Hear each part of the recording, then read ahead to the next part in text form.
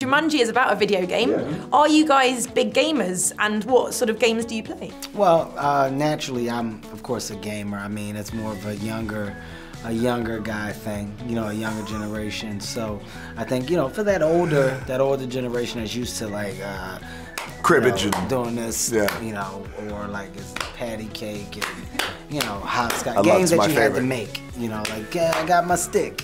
And I got the rock. You know? Paper planes, maybe. Yeah, Paper planes, yes. That's more of Dwayne's era. So, you know, for me, video games. Do you have a particular favorite that maybe you play, Dwayne? Hand stick. Yeah, what's hand stick? You know, put the hand in. Mortal Kombat was my favorite. Rampage, yes. I'm a big fan of the Grand Theft Auto series. Rockstar Games always get me going. I'm looking forward to Red Dead Redemption Part 2. It's coming soon. When you're in the world, you're driving around in your car and you can change the radio station, and there's different celebrities that have their own stations. And Fred Armisen had his own station, and he's like one of my favorite comics. I'd like to party with him. I'm gonna pull over my video game car and go into the club and see who's playing, and it's Ricky Gervais up there doing a full set of comedy that I'd never seen him do before. You know what I mean? It's like a crazy world. If Grand Theft Auto turned into a movie franchise, would you like to be in it, and who would you get joining you?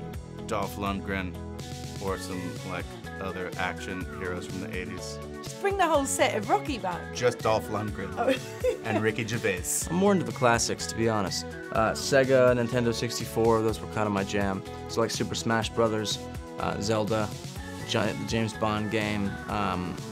I was into that thing.